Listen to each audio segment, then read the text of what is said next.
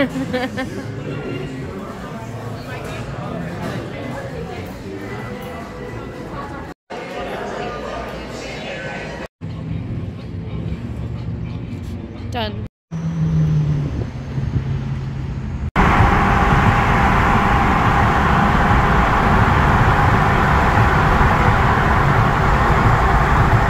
Okay, so we went to Gatlinburg and we're back in Pigeon Forge.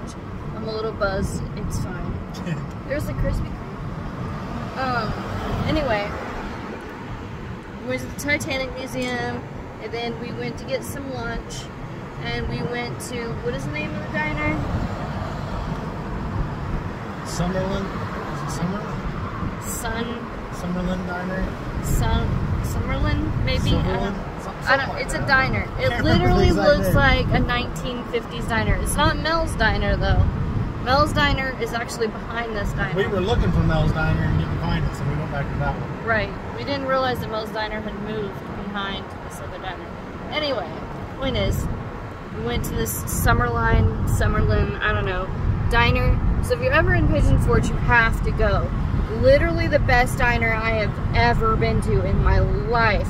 It is 50s themed. It looks like a 50s diner. I mean, the people talk to you like they're from the 50s. They dress like the 50s.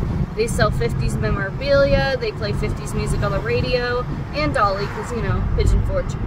So, it's great. You have to go. The food is phenomenal. It's really good. It was the best diner. It was the best lunch, hands down, I've had in a really long time. The service is wonderful. Please go if you're in Pigeon Forge. You have anything to add? No. That's pretty much it. Look at this freaking golf course. It's Candyland. It's freaking Candyland.